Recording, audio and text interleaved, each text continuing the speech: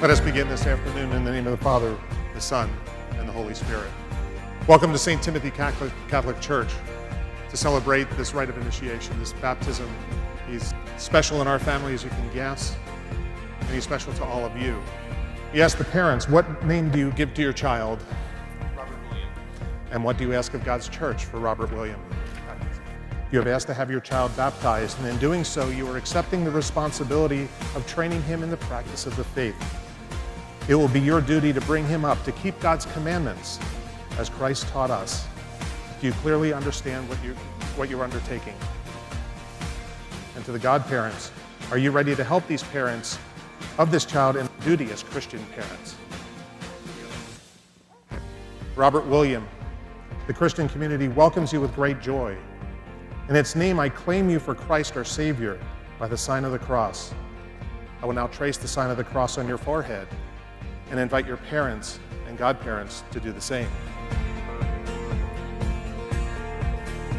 Brothers and sisters, I, a prisoner for the Lord, urge you to live in a manner worthy of the call you have received, with the humility and gentleness, with patience, bearing with one another through love. People were bringing children to Jesus that he might touch them, but the disciples rebuked them. When Jesus saw this, he became indignant and said to them, "Let the children come to me. Do not prevent them, for the kingdom of God belongs to such as these. Let the children come to me." Something that was unheard of in those days.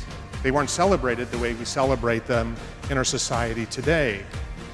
Today, as we celebrate this rite of baptism for Robbie, we have an opportunity to welcome him into the church in the first of the rites of initiation.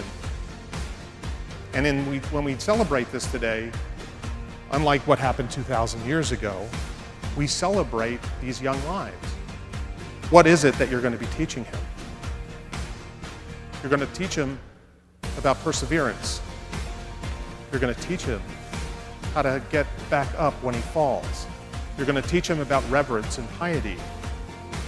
You're going to teach him about patience and compassion. But most of all, you're going to teach him about love. Robbie, we anoint you with the oil of salvation in the name of Christ our Savior.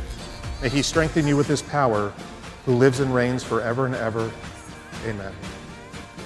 We ask you, Father, with your Son, to send the Holy Spirit upon the water of this font.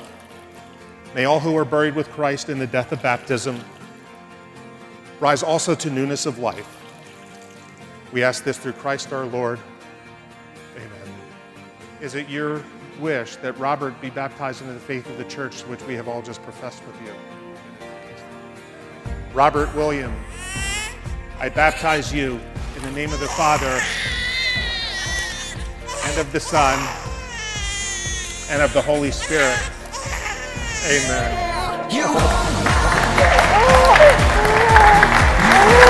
Congratulations, little one.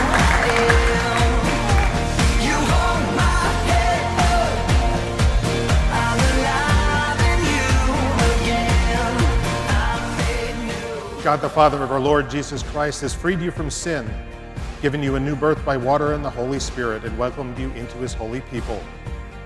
He now anoints you with the chrism of salvation, as Christ was anointed priest, prophet, and king. So may you live always as a member of his body, sharing everlasting life. See in this white garment the outward side of your Christian dignity. With your family and friends to help you by word and example, bring that dignity unstained into the everlasting life of heaven. Amen. Receive the light of Christ. This child of yours has been enlightened by Christ. He is to walk always as a child of the light. May he keep the flame of faith alive in his heart. So when the Lord comes, may he go out to meet him with all the saints in the heavenly kingdom. The Lord Jesus Christ, may the deaf hear and the dumb speak. May he soon touch your ears to receive his word and your mouth to proclaim his faith, to the praise and glory of God the Father. Amen. Dearly beloved, this child has been reborn in baptism. He is now called the child of God, for so indeed he is. And may Almighty God, the Father, the Son, and the Holy Spirit bless you. Go in peace. Thanks. Congratulations to little Robbie.